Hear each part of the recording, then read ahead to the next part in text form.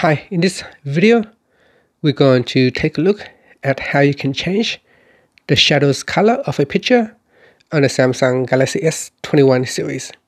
Now first, let's go back to the home screen by tapping on the home key at the bottom of the screen. Then, swipe up to go into app screen, and then tap on the gallery app.